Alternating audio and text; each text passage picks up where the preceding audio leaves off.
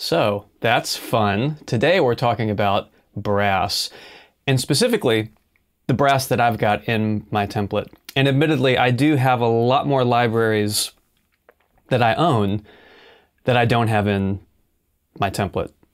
Not because they're bad. I just chose the ones I chose because of the way they sound by themselves and the way they can complement each other.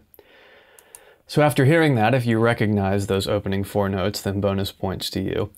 Extra bonus points and a big gold star if you know where Williams got the idea for that opening. The only hint I'll give you is it's classical music. But once you realize what the piece is and you listen to them together, they sound completely different, but they have the same orchestration. Solo horn with 4 notes and then some woodwinds come in, just like they do after this thing. Now let's take a look at this. I'm going to play it again. And what I like about this is I was just trying to figure out the best way to showcase what I like about each library. So this audio is obviously a live performance. Berlin, sample modeling, Spitfire, and CineBrass. So I'm just going to let this play one more time.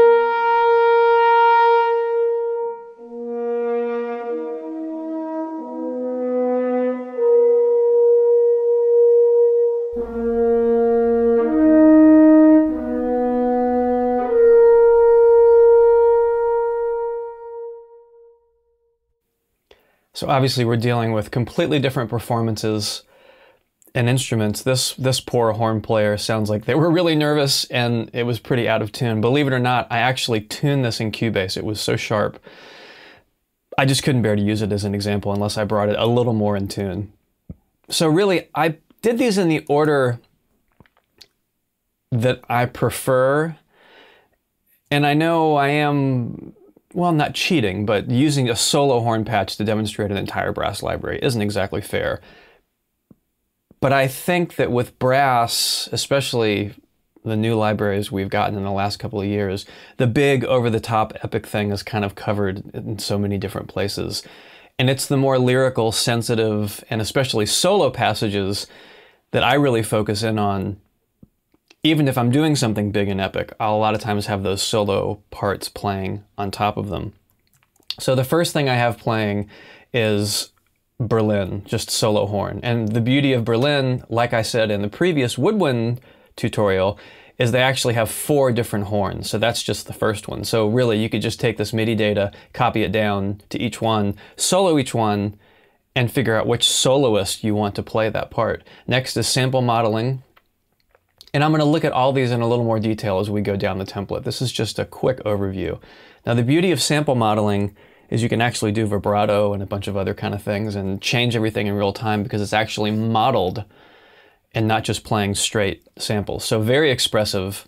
Actually, the sample and modeling horn is what I used in Tomb Raider for Roth, who was sort of Lara's father figure in that game. He had a theme that was very kind of plaintive, and I used solo French horn a lot. And I played it. Normally I use a mouthpiece breath controller. When we get down to sample modeling, I'll talk a little more about it. But the beauty of it is, I played it in real time with the breath controller, and I even recorded a couple little breaths in between the phrases, and I had multiple professors or professional horn players in orchestras contact me wanting to know who the horn player was, because there was not a horn soloist listed in the credits, because they really loved the tone and the performance. And it felt kind of bad saying, well, actually it's my performance, but it's a computer that's playing that horn. It's a sample. So we've really come a long way in terms of control and quality. All the sample modeling stuff is really, really nice. And then the third MIDI example was Spitfire, which has a beautiful tone, and sometimes I have a little bit of issue controlling kind of the legato transitions and getting a little more of an expressive performance out of it. But that's more about massaging the MIDI data, which you can see, like, I've got a little down. I think that was maybe volume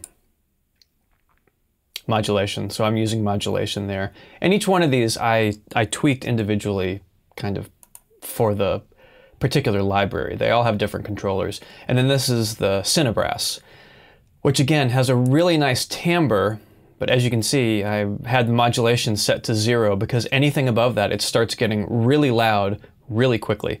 And I actually used the volume this time to sort of taper down because I had it playing as quietly as it could. With that being said, let's see, I'm gonna go back here.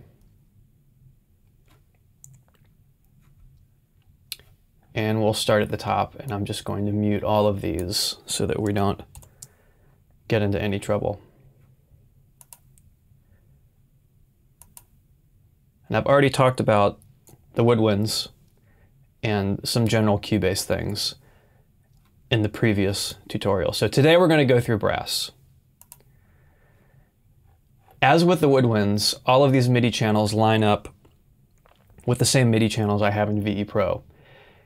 Except here it's kind of blown out a lot more because in VE Pro I've got instances of contact, and each contact instance can have up to 16 instruments.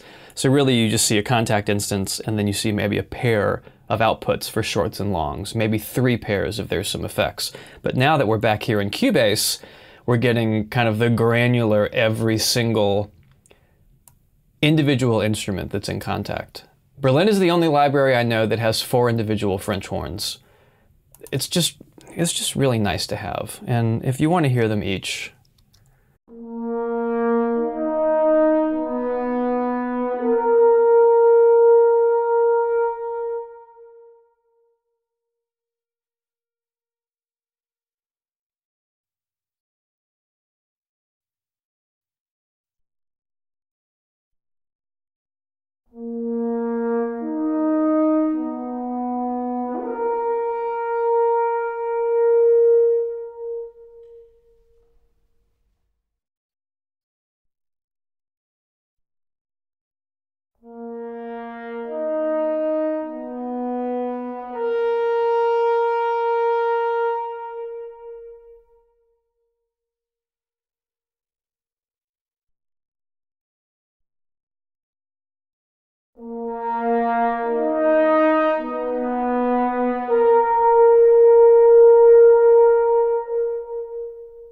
now what's really interesting about this is different players and different instruments, but the legatos are different as well. 1 and 3 had particularly nice legatos, I thought. I love the tone for 1 and 2, and you may have noticed 4 is a little loud.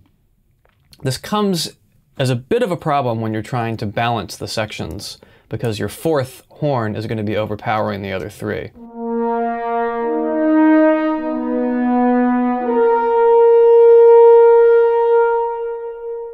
Now, since we're doing a unison line, that's not quite as important, but if this were 4-part harmony, this bottom guy, who usually is the lowest note and by nature would be sounding louder anyway, he really sticks out. And a lot of times I go into my Cubase VE Pro returns on my first mixing board and adjust that 4th horn because it's just too loud. That's kind of all there is to it. But we've got legatos, longs, portatos, shorts, all the usual crescendos and swells and things like that. And I have them split out between the 4 horns.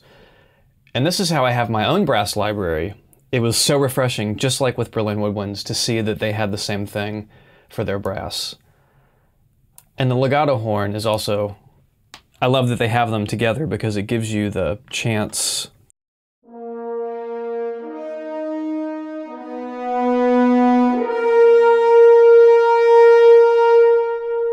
Now I just did that in real time, so it's slightly different than the MIDI performance I recorded, but since those are individual horns up here, and down here it's all 4 horns playing together, a lot of times I'll stack them. So if I want to make it sound like 8 horns,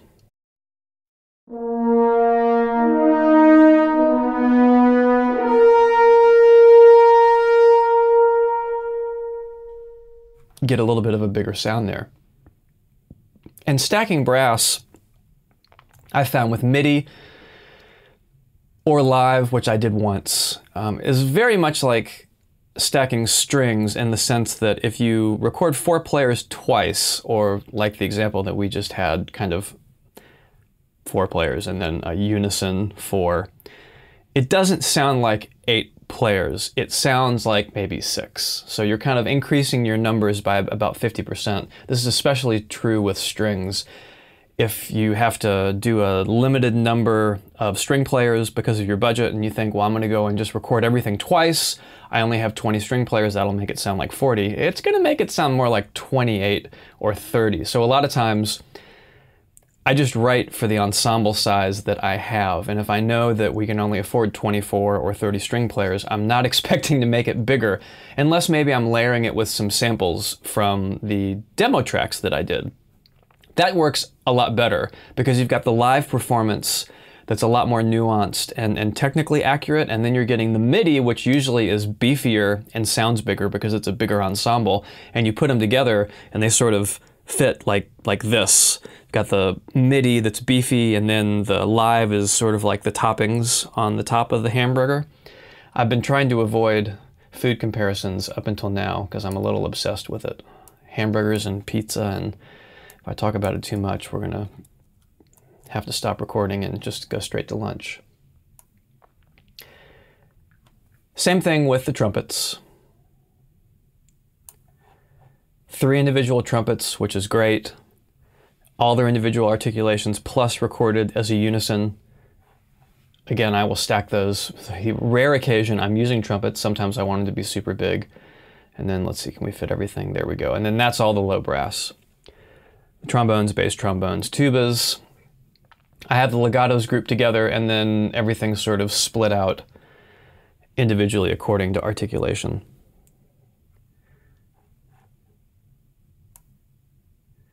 And then we've got some arc brass, which honestly I have in the template and I haven't ever even used.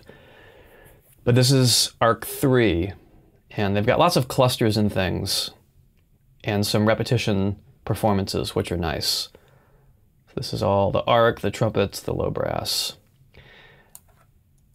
And now I've admitted this before when I was going through the VE Pro, but I'm a real sample hog. So if there's a library that I like, I just put the whole thing in the template. That's why there's so many articulations here, and that's why I've got, I don't know how many tracks that is for arc. They're all there, so if I'm doing something and I need it, it's ready to go. The channel's labeled. I don't need to go hunting for the right sort of feel and auditioning each one and loading each one into Contact, going to the next one, going to the next one. It's literally just me saying, I want a cluster, oh, well, tight versus wide, what's the difference there? And I can play it.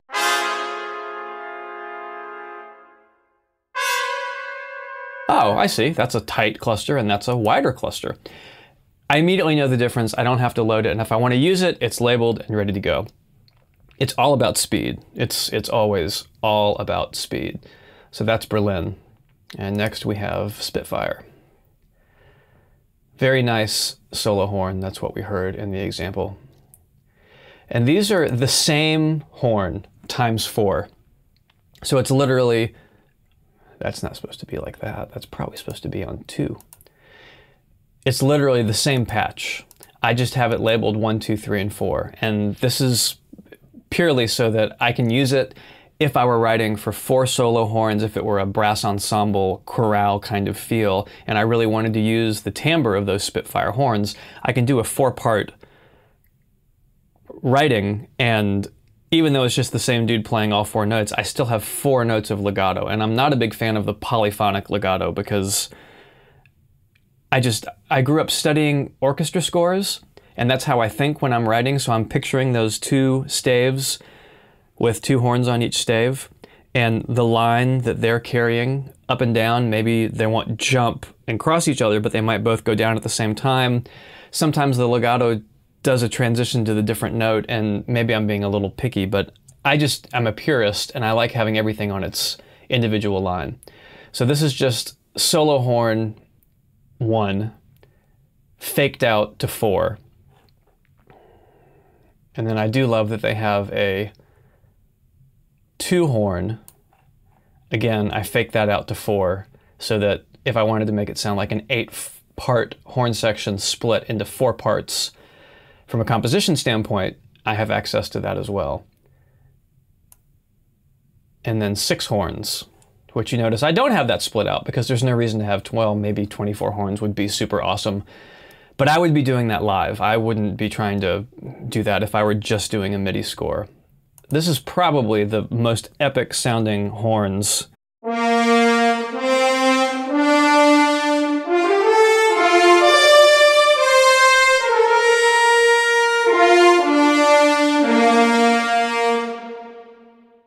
Come on, that's just so big and fat. The trumpets are also very nice. And I'm pretty sure that I did the same thing here. It's a single solo trumpet. I have it tripled, so I can do 3-part writing. Same thing here. A single double trumpet patch, which I then made in triplicate.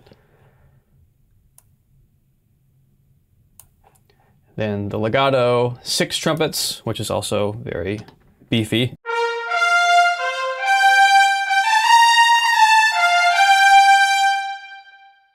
I'm kind of in a John Williams mode today. I can't really help it.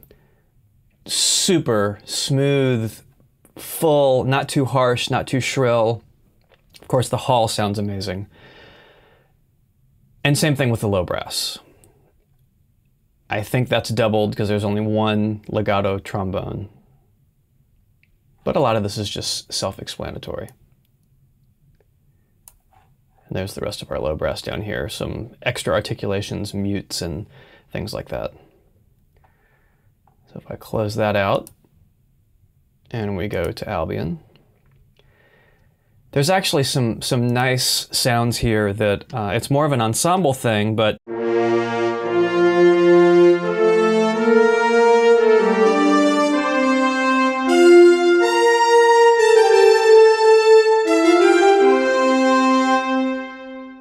you get a little bit of instruments popping out here and there because the ranges, you know, the French horns can only go so high. They cut out, and then the trumpets are sort of on their own, or you've got an octave. But it is a nice kind of filler patch. Same thing, and a lot of these are legato, which is really nice.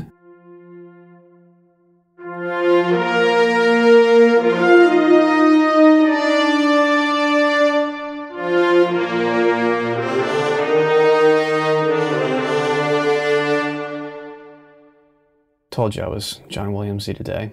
This is Albion 1, then I've got Albion 3. There isn't any brass in Albion 2, or I would have it here. And then the Masse, I guess you pronounce it that way. This is my brass, which I'm not going to bore everybody too much with since you can't purchase it. It's not because I'm mean, it's just because I don't have any interest in making it commercially available. But this is what I was talking about.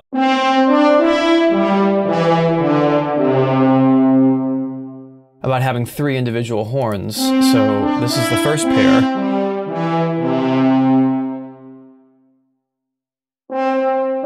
Second pair.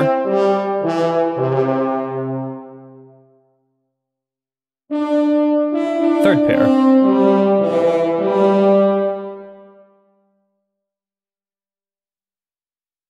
Obviously, they've got a completely different sound between the 3 of them, but you put them together.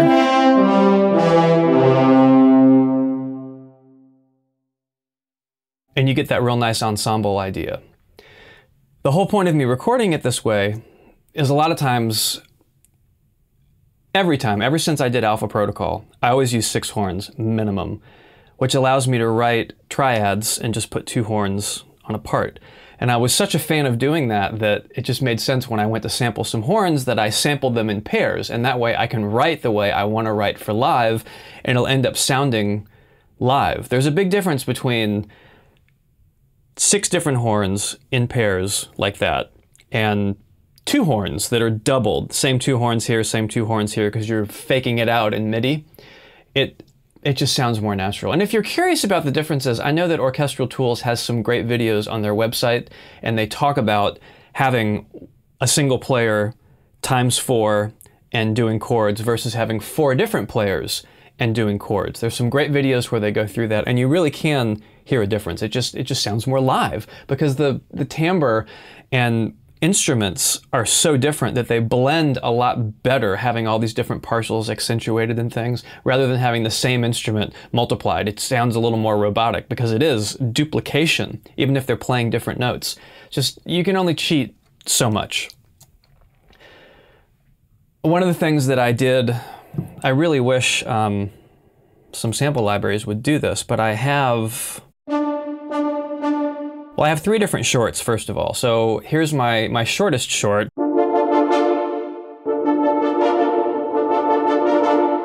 I've got another short that's softer and slightly longer. So if I go between them, I'm actually playing just as hard, but it's a slightly longer note, so they're playing it a little bit softer. It has less attack on it.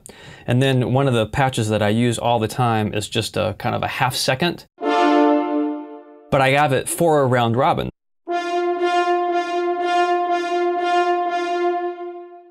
It doesn't exactly sound like it's round robining, but that's the whole idea. It also doesn't sound like it's playing the same patch over and over. So it gives me a lot of choice when I want to play different kinds of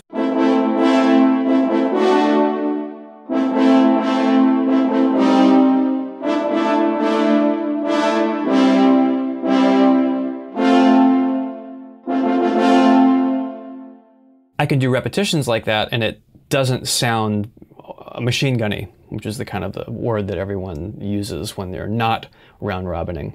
So for this particular library, I guess if you're interested, I really wanted to have a lot of control over everything. So I have, well, they're portato sounds. So I just call them potatoes. But the idea is they're basically a decrescendo with an accent at the beginning.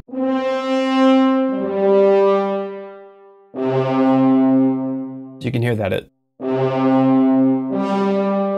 I have 6 different lengths of those that I recorded. So this is the shortest. And if I go to a longer one, a much longer attack.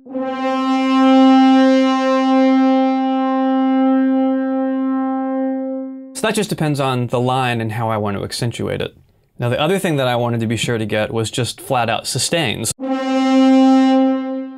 So they play really loud, or quieter, but the idea is they play really loud for a short amount of time,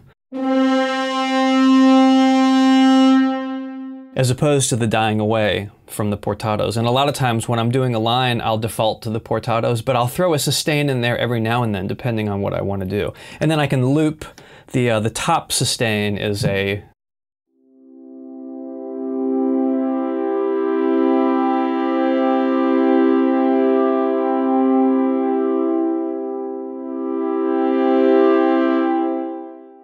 is just looped.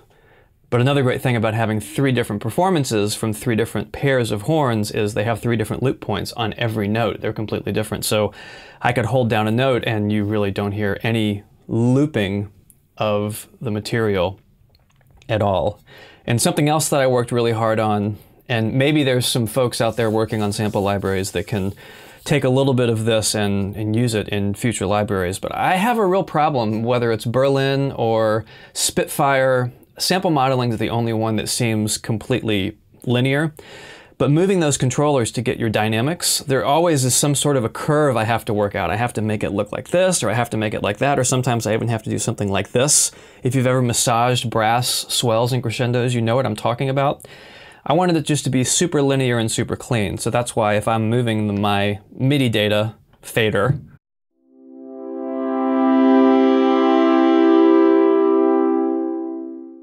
I just up and down super smooth. And it's a nice smooth transition between the layers. I have shorts and longs, and for horns I've got different kinds of rips, like 4 different kinds of rips I think, depending on where the mod wheel is. Lots of effects. Let's talk about some effects here.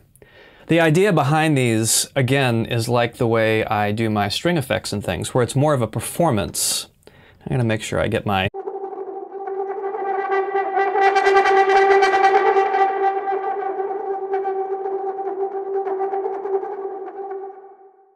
And it'll just keep going. And you will be able to tell a loop only because you start to hear little things that stick out here and there when you're listening to just one player. But if you listen to all 3 of them,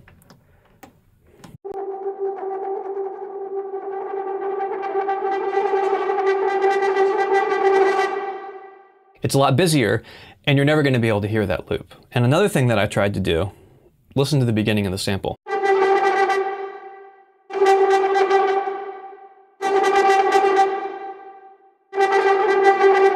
So it's different every time it starts. And it's a random start time, and that's random between all 3 horns. So again, you're getting, each one is randomly starting at 3 different positions, so you can do things that really do sound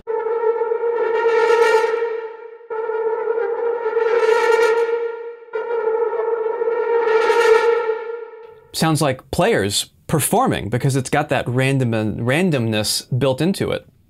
That's because it's aleatoric, which we'll talk about Dead Space and aleatoric stuff sometime, I promise. But I've got flutters, bends. This is particularly nice because it really kind of showcases the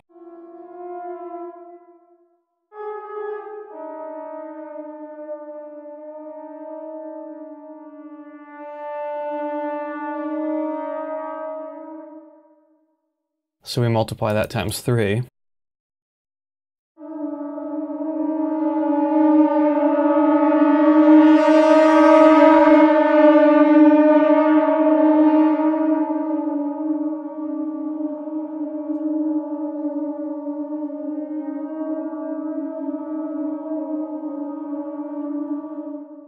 I could just hold it down forever, and I also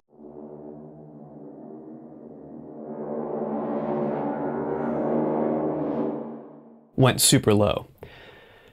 And for the horns, I forgot to mention, I did all of these articulations stopped as well. And all I do is move a MIDI fader and I can blend between the 2, which is a huge time saver for me. Now the trombones, bass bones, low brass, again, same idea. I have 3 tenor bones, a bass trombone, a contrabass trombone, and a tuba. And they have all the same sort of articulations. So if I think I get this correct.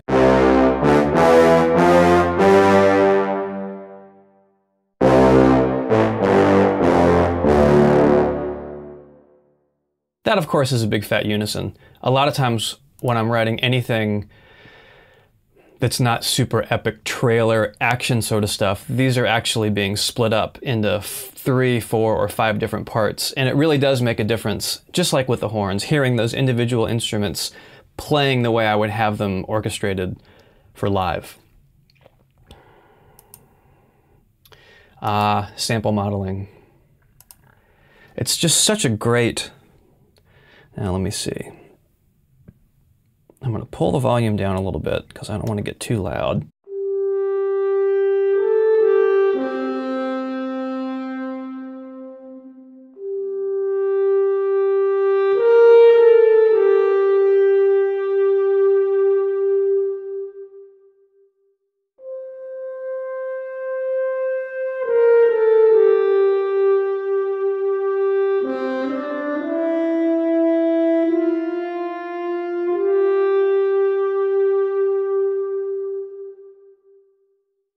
So that's literally me playing live using two different controllers. One of them is controlling the volume, the other is controlling the vibrato. And what's really nice about the vibrato, you can get very silly with it, but it gets a little scary.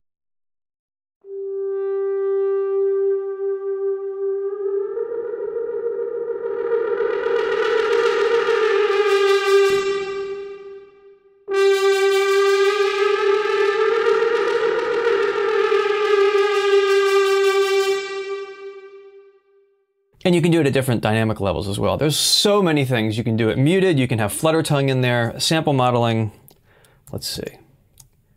If I pull up sample modeling, get rid of all these EQs that I was checking out. So their interface looks like this, and they've got all kinds of, well, that's kind of boring. Velocity curves, there we go, real-time sound shaping. There's all sort of stuff that you can adjust in real time with controllers, which makes a big difference for the performance. Trumpets are the same way. And I've got I think there's trombones and low brass, but a lot of times, well, there's just not a lot of use for a solo trombone sort of thing. It ends up being a higher brass instrument like horns or trumpets, which is why I have those in here and I don't have the lower brass in the template.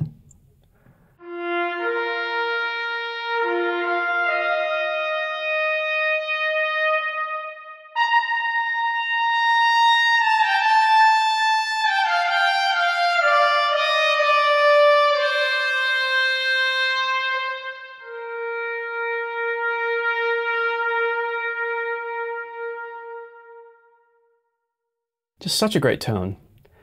And like Berlin woodwinds and Berlin brass, these are 4 separate horn players, and these are 3 separate trumpet players. And if you have the trombones, it's the same way. They even have like cornets and other flugelhorns and some crazy things like that. Just check out their website. This is all Peter Seidlicek sample modeling. CineBrass, I'll give you an example of the extreme dynamics I was telling you about. So I just moved the mod wheel the tiniest bit.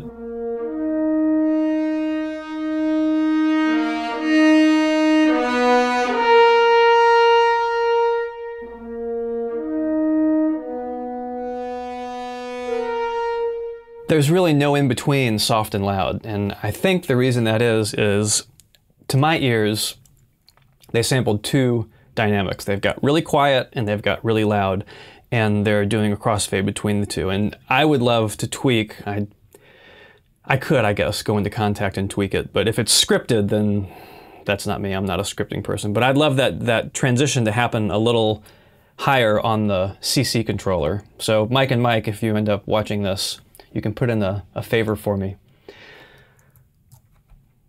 Same thing with the trumpets, same thing with the trombones. Probably individual instruments down here. And I do love the tone of the hall at Sony. The engineer was genius, really amazing players. Same sort of idea with Berlin and Spitfire. The controller cross sections can be a little funky sometimes.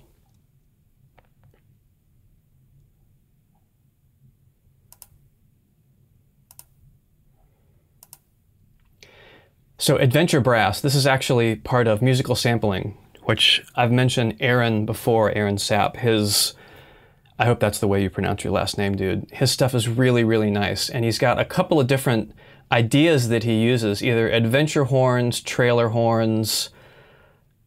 I think that's it for brass. And then with strings, he's got adventure strings, trailer strings, and soaring strings, which we'll go over a little more when I'm looking at the string libraries.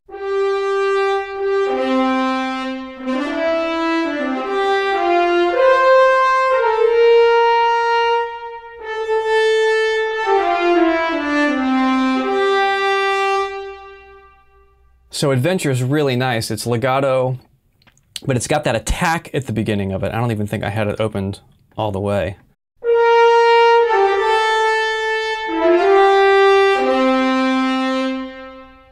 Now if we contrast that with Majestic,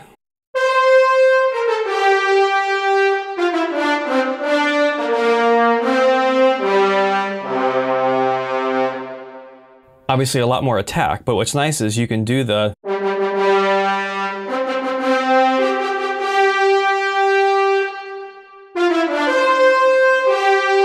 there, are you happy? But it's got round robins on it, which makes a really, really nice addition to writing those punchy sort of action-adventure kind of lines. Trailer horns is a different set of horns. I think adventure horns is 4, maybe trailer horns is 6 or 8. I don't remember exactly. It's a little bigger.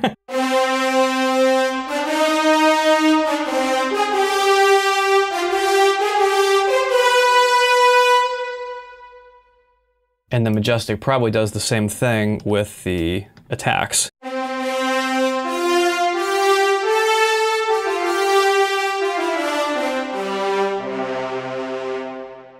Now these have a pretty bright sound, and I don't mind that because honestly, I'm not using them on their own. I'm probably layering them with some of these other libraries up here to help the brass punch through the mix a little bit. One of the things they do have that's very nice